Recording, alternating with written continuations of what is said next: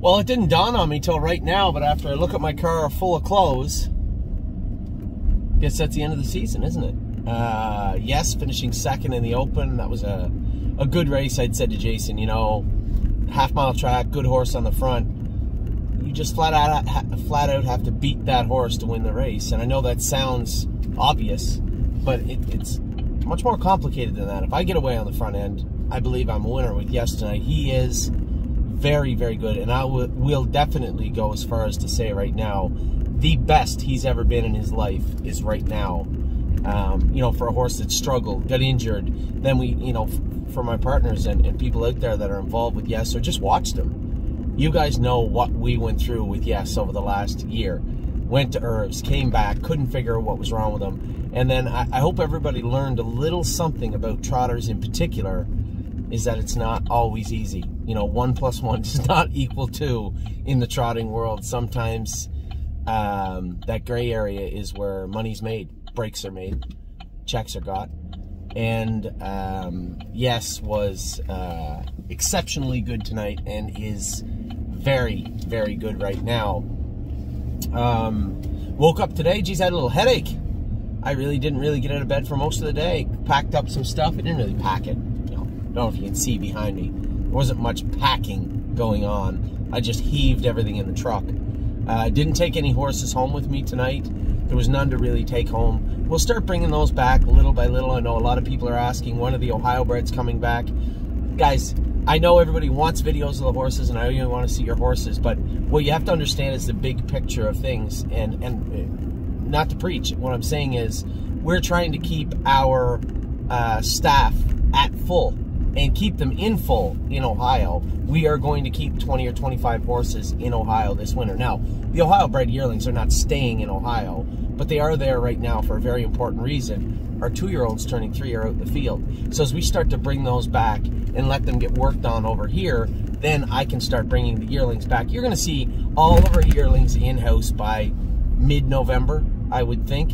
And as we start to do the drones later on in November into December, all of our yearlings will be in-house in Ontario. Now, as you can imagine, this has been a stressful time for me. This time of year, I love the fall because I'm a Christmas guy, right? There's no such thing as Halloween. I hate it. I despise it. I think it's probably the most useless holiday on earth. Halloween, when it's done, November 1st is Christmas season. But I'm a Christmas guy now.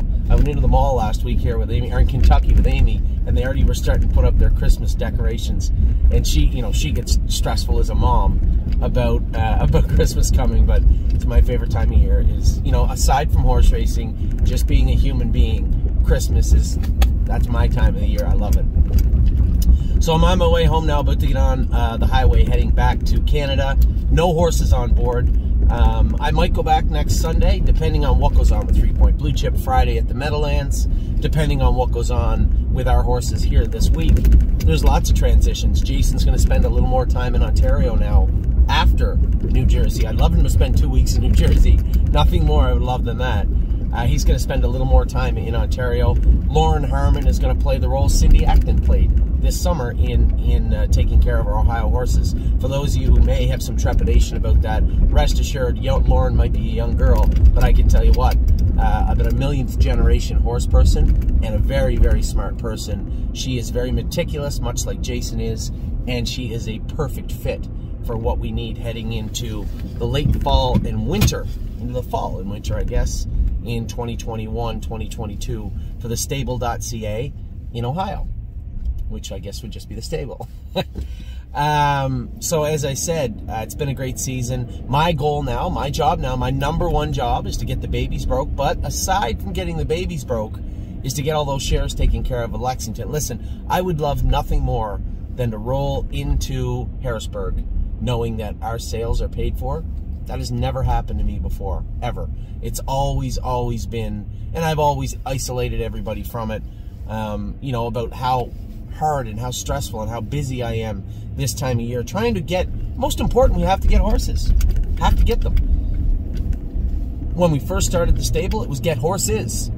Then it was get better horses, and better horses, and better horses. Now we've come to a position where we've got some real dandies in the barn, and I'm so pumped about 2022, you have no idea. 2021 was exciting. We knew early we had some talent, right, in the burn. You guys knew that. I knew that. But 2022, we don't even have the harness on all of them yet, and I know there's talent in that burn. So, again, I say this a lot this time of year. I appreciate the loyalty and the confidence you have in the stable.ca and what we do and how we do it. I appreciate everybody, your participation at the sales, and we'll do our best not to let you down and do even better next year. So great season here in Ohio, although I will be back and forth from time to time to Northfield Park. This will be, I guess, this drive is my first drive out of full-time U.S. Anthony and into part-time U.S. Anthony. So a big transition, although it just snuck up on me tonight. Gonna miss these buggers too. Old Pulp. I'm gonna miss this Pulp place. Some good stuff right there. It's different, right? It feels so different this year than it's ever felt before. This move, I can't explain it. It just feels different. So I did leave clothes and shoes in the house that we have leased until next year. Billy Davis is renting a room off me. He's going to stay driving here full time. Obviously, he's crushing it.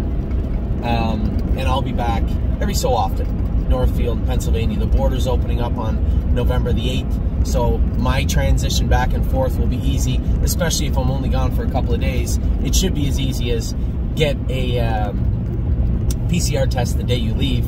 By the time you come back, you have it. So it should be pretty easy.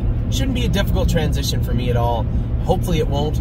We will see. But a new chapter, one we've never been through before, that I've never been through before, is fully operating 2 burns, 2 different places. I had the utmost confidence in Lauren Harmon and in Jason and in everybody else at the stable.ca. So you're going to be seeing a lot more of me on the Canadian side of the border. I don't really plan on doing a whole lot of driving, to be honest. I'll go to London for the Duke Dios and stuff. You know, keep the rust off my heavy hands.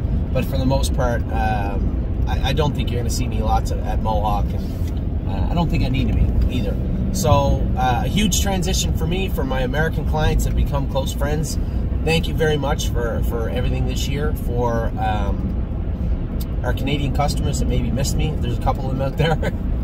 I'll be back in about 4 hours. Take care.